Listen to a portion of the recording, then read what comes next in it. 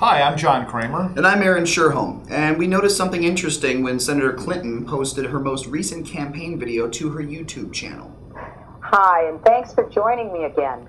Yesterday, One thing we noticed about her film was how badly the audio was out of sync with the video. The Clinton camp, who have this huge campaign organization and tons of volunteers, posted the video without ever even watching it. Being good members of the YouTube community, we attempted to post a text response to the video pointing out the problem with the audio, only to find out that the Clinton camp was not allowing text responses. We also noticed that they had apparently forgotten to shut off the video responses option, so we just posted our recent video, Hilly the Vampire Slayer, as a response, thinking that it would attract their attention and that they would fix their video's problems.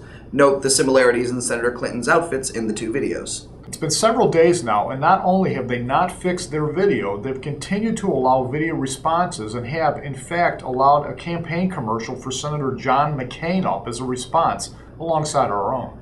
All of which tells us that the Clinton campaign is posting videos to YouTube without paying any attention to them. Seriously, are they just using YouTube as a free ad space? And is that cool?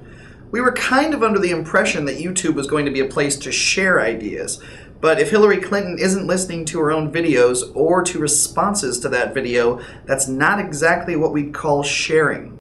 Ironically, the title of her video is "The Conversation Continues." And when only one person is talking, we wouldn't call that much of a conversation.